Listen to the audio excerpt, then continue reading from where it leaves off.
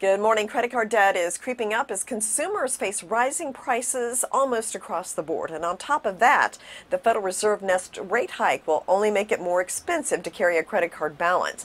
After consumers paid off a record $83 billion in credit card debt during the pandemic, helped by government stimulus checks and lockdowns, credit card balances are creeping back up amid higher prices for gas, groceries, and housing.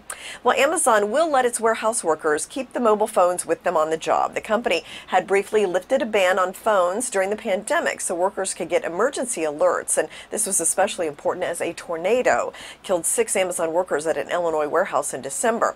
But instead of re-implementing the ban, Amazon says workers can now have their phones. Well, the Nasdaq closed flat on the day, but still near the lows of the year. An attempt to rally from the recent sell-off sputtered yesterday, and stocks closed little changed. AMC's CEO says movie ticket sales won't fully recover until 2025. Studios are just starting to release major films at a pre-pandemic pace again, and the industry is still assessing the new habits of moviegoers.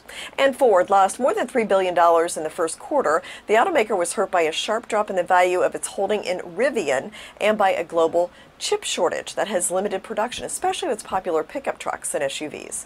From the Nasdaq market site, I'm Jane King with your morning business report.